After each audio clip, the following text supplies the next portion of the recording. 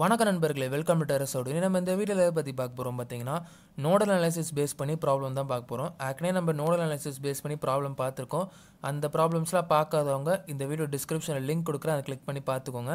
இப்போ நம்ம இந்த வீடியோ எதுக்காக பார்த்தீங்கன்னா, ரொம்ப இம்பார்ட்டண்டான ப்ராப்ளம். அதாவது அண்ணா யூனிவர்சிட்டி நவம்பர் டிசம்பர் 2019 உங்களுக்கு கேட்ட ப்ராப்ளம் தான் நம்ம இந்த வீடியோவில் பார்க்க போகிறோம். இந்த ப்ராப்ளம் வெறும் அண்ணா யூனிவர்சிட்டி நவம்பர் டிசம்பர் 2019 மட்டும் வரல, உங்களுக்கு நிறைய வாட்டி இந்த ப்ராப்ளம் ரிப்பீட் ஆகுது. அதனால தான் உங்களுக்கு இந்த ப்ராப்ளம் உங்களுக்கு கேட்டாலும் நீங்கள் எப்படி சால்வ் பண்ணணுன்ட்டு தெரியணும்ல, அதனால் உங்களுக்கு சொல்லணுன்ட்டு இருந்தேன். இப்போ ப்ராப்ளம் கொஸ்டினை பார்ப்போம். Find the supply voltage V in the circuit shown below in figure which devises a current 0 in the 10 ohm resistor employing nodal analysis அப்படி சொல்லி உங்களுக்கு இந்த சர்க்யூட் கொடுத்துட்றாங்க. இதில் நம்ம என்ன கண்டுபிடிக்கணும் பார்த்தீங்கன்னா, இந்த V தான் கண்டுபிடிக்கணும். அதாவது வோல்டேஜ் சப்ளை இந்த V கண்டுபிடிக்கணும். அதுக்கப்புறம் உங்களுக்கு இன்னொன்று என்ன கொடுத்துருக்காங்க பார்த்தீங்கன்னா, கரண்ட் 0 எதில் உங்களுக்கு 10 ohm ரெசிஸ்டரில் 0 கொடுத்துருக்காங்க. இந்த ரெண்டும் நீங்கள் நல்லா டினோட் பண்ணி நோட் பண்ணி வைக்கணும், சரிங்களா?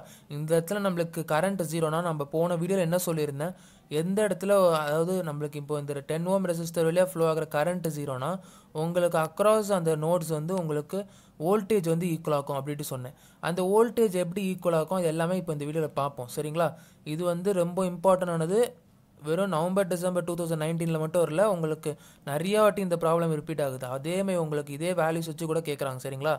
இல்லாட்டி சில வாட்டி இந்த ரெசிஸ்டர் வேல்யூஸை மட்டும் மாற்றுவாங்க, மற்றபடி இதே மாதிரி தான் உங்களுக்கு ப்ரொசீஜர் ஃபாலோ பண்ணணும்.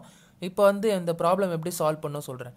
இப்போ இந்த சர்க்யூட்டை அப்படியே நீங்கள் ஆன்சரில் வரைஞ்சிட்டு உங்களுக்கு நான் என்ன சொன்னேன், current through the 10 ohm resistor 0ட்டு நம்மளுக்கு கொஸ்டினில் சொல்லியிருக்காங்க, சரிங்களா?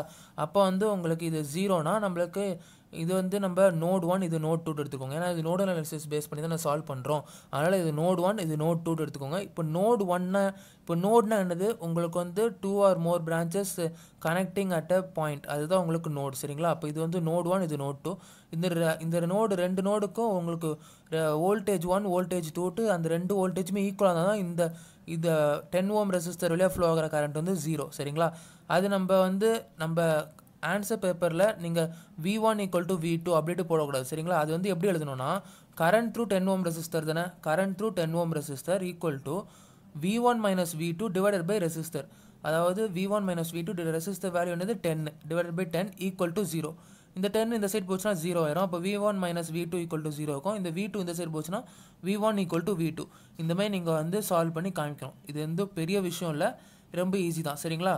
இப்போ இந்த மாதிரி V1 = V2 நம்ம சொல்லிடணும். அதாவது கரண்ட் த்ரூ 10 ohm ரெசிஸ்டர் 0 சொன்னதுனால நம்ம V1 = V2 அப்படி சொல்கிறோம். அந்த V1 V2னா என்னென்னு பார்த்தீங்கன்னா, இது நோட் 1 இது நோட் 2 எடுத்திருக்கேன். இந்த நோட் 1ல் V1 வோல்டேஜ், நோடு 2ல் V2 வோல்டேஜ், சரிங்களா?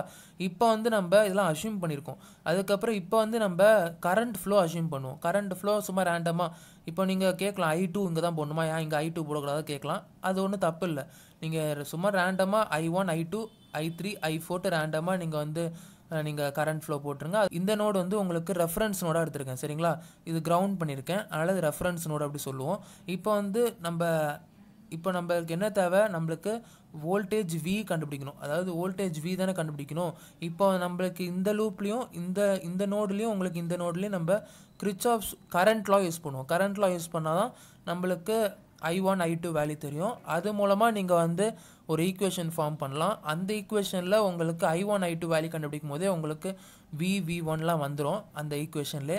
அந்த மூலமாக நீங்கள் V வேல்யூ கண்டுபிடிக்கலாம். அதுதான் நம்மளோட ஐடியா. இப்போ நம்ம எப்படி அதை யூஸ் பண்ண போகிறோம் அப்படி பார்ப்போம். இப்போ அப்ளைங் கிர்ச்சாஃப்ஸ் கரண்ட் லா இன் நோட் 1, இதான் நோட் 1 இது நோட் 2, சரிங்களா?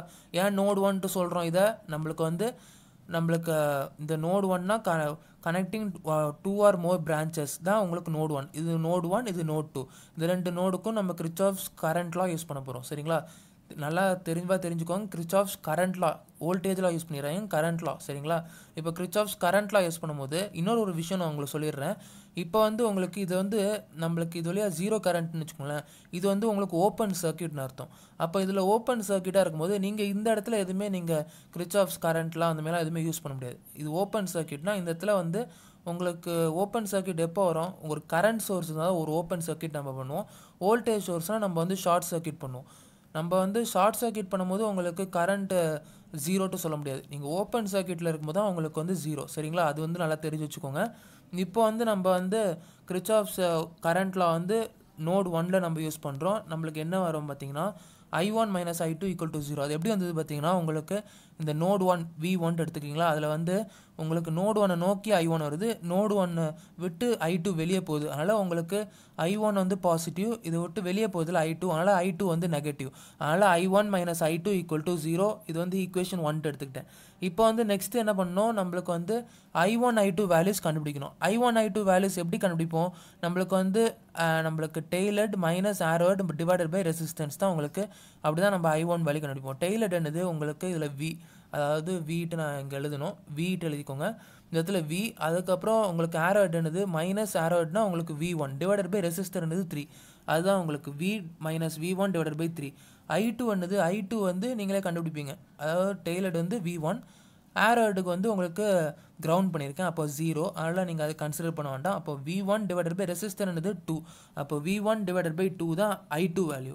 இப்போ I1 I2 வேல்யூவை நம்ம ஈக்குவேஷன் 1ல் சப்ஸ்டியூட் பண்ணலாமா, அந்தமாதிரி சப்ஸ்டியூட் பண்ணுங்கள். By substituting I1 and I2 in equation 1 we get அப்படி சொல்லி உங்களுக்கு இந்த ஈக்குவேஷனில் நீங்கள் I1 I2 வேல்யூவை சப்ஸ்டியூட் பண்ணிங்கன்னா V - V1 divided by 3 minus V1 divided by 2 = 0.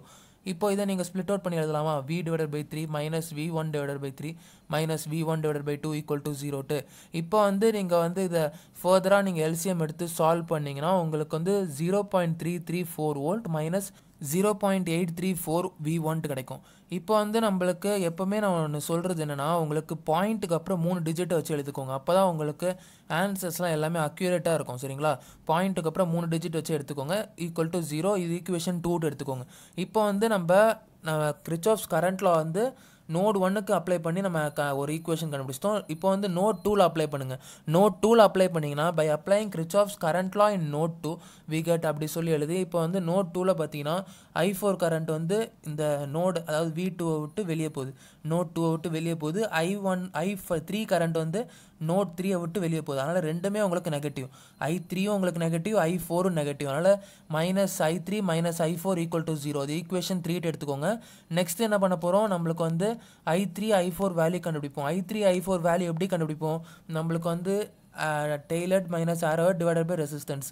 I3ல tailored வந்து V2 டிவைடட் பை உங்களுக்கு ரெசிஸ்டன்ஸ். ஏன்னா இந்த ஆரோட் வந்து உங்களுக்கு கிரவுண்டு, அதனால் 0. அதனால் V2 டிவைடட் பை 5 தான் உங்களுக்கு I3யோட வேல்யூ. அப்புறம் I4 வந்து உங்களுக்கு டெய்லர்ட் வந்து உங்களுக்கு V2, ஆரோட் வந்து என்னது V. அப்போ வந்து ஆரோட் வந்து V கிடையாது, 50V. சரிங்களா, அதனால் 50 எடுத்துக்கோங்க. V2 - 50 டிவைடட் பை ரெசிஸ்டன்ஸ் வந்து 7. அப்போ வந்து V2 - 50 divided by 7. I3 I4 value கண்டுபிடிச்சிட்டோம். இப்போ I3 I4 வேல்யூ வந்து இந்த ஈக்குவேஷன் 3ல சப்ஸ்டியூட் பண்ணலாமா, அப்போ அந்தமாதிரி நீங்கள் சப்ஸ்டியூட் பண்ணால் V2 டிவைடட் பை 5. எதனால் மைனஸ், உங்களுக்கு -I3 இருக்கனால -V2 டிவைடட் பை 5 மைனஸ் உங்களுக்கு I4 வேல்யூ வந்து V2 - 50 டிவைடட் பை 7 = 0. இப்போ வந்து நம்ம என்ன பண்ண போகிறோம், இது ஃபர்தராக சால்வ் பண்ணுங்கள். இது ஃபர்தராக நீங்கள் சால்வ் பண்ணிங்கன்னா இந்த மைனஸ் உள்ள போச்சுன்னா இங்கே ப்ளஸ் ஆகும். இந்த டேர்ம் இந்த 50 டிவைடட் பை 7 வந்து இந்த சைடு எடுத்துகிட்டு போனால் உங்களுக்கு வந்து -50/7 வரும். இதை நீங்கள் ஃபர்தராக நீங்கள் சால்வ் பண்ணிங்கன்னா உங்களுக்கு வந்து இந்த -0.343 V2 = -50/7. இப்போ V2 தான் நம்ம கண்டுபிடிச்சிட்டோம். இப்போ எதனால் V2 கண்டுபிடிக்க சொல்கிறேன் பார்த்தீங்கன்னா, V2 கண்டுபிடிச்சிட்டா நம்ம வந்து ஈக்குவேஷன் 1ல் வந்து நம்ம சப்ஸ்டியூட் பண்ணலாம். எப்படி நம்ம 1ல் சப்ஸ்டியூட் பண்ணலாம் நான் சொல்கிறேன் பாருங்கள். 1ல் வந்து V1 தானே இருக்குது, எப்படி நான் சப்ஸ்டியூட் பண்ணலான்ட்டு சொல்கிறேன். இப்போ பார்த்தீங்கன்னா உங்களுக்கு இந்த டினாமினேட்டர் வந்துன்னா சால்வ் பண்ணிங்கன்னா உங்களுக்கு வந்து V2 வேல்யூ வந்து 20.82 வோல்ட் கிடைக்கும். இப்போ நான் என்ன சொன்னேன், உங்களுக்கு இந்த V2வை வந்து V1 இருக்கிற இடத்துல சப்ஸ்டியூட் பண்ணலாம் சொன்னேன்.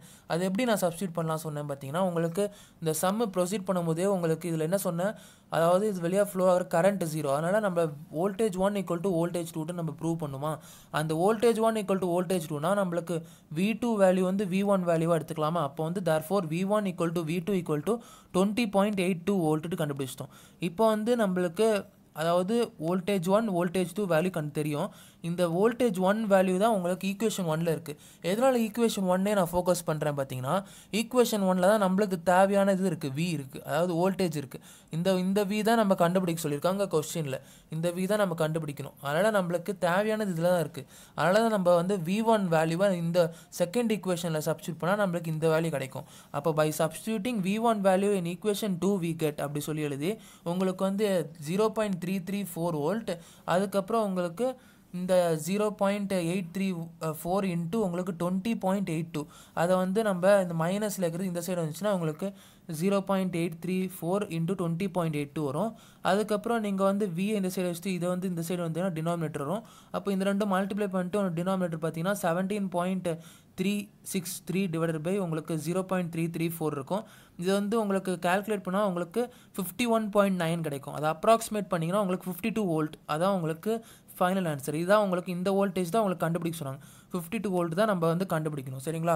இந்த மாதிரி தான் நீங்கள் வந்து நோடல் அனாலிசிஸ் ப்ராப்ளம் கேட்டால் இந்த மாதிரி தான் நீங்கள் அப்ரோச் பண்ணி சால்வ் பண்ணணும். அது உங்களுக்கு எதனால் இந்த ப்ராப்ளம் எடுத்தேன் பார்த்தீங்கன்னா உங்களுக்கு இந்த ரெசிஸ்டர் வழியாக ஃப்ளோ ஆகிற கரண்ட் வந்து 0 சொன்னாங்க. அதனால தான் உங்களுக்கு இந்த மாதிரி உங்களுக்கு ப்ராப்ளம் கேட்டால் நிறையா பேருக்கு சால்வ் பண்ண தெரியாது. எப்படி இந்த மாதிரி ஒரு ப்ராப்ளம் கேட்டால் நீங்கள் வந்து இனிமேல் சால்வ் பண்ணணுன்ட்டு கற்றுருந்துருப்பீங்க. இந்த மாதிரி வீடியோஸ் வந்து உங்களுக்கு யூஸ்ஃபுல்லாக இருந்ததுன்னா உங்கள் ஃப்ரெண்ட்ஸ்க்கும் ஷேர் பண்ணுங்கள். அவங்களும் எப்படி இந்த நோடல் அனாலிசிஸ் பேஸ் பண்ணி உங்களுக்கு இந்தமாதிரி வோல்டேஜ் சோர்ஸ்லாம் நம்ம ஈக்குவல் பண்ணி எப்படி நம்ம வந்து கரண்ட் 0னா எப்படி v1 ஈக்குவல் டு v2 அதெல்லாம் அஷ்யூம் பண்ணுறோன்ட்டு அவங்களும் தெரிஞ்சுப்பாங்க. இதேமாதிரி வீடியோஸை நீங்கள் வந்து மிஸ் பண்ணாமல் பார்க்குறதுக்கு எங்கள் சேனலை சப்ஸ்கிரைப் பண்ணி வச்சுக்கோங்க. நன்றி.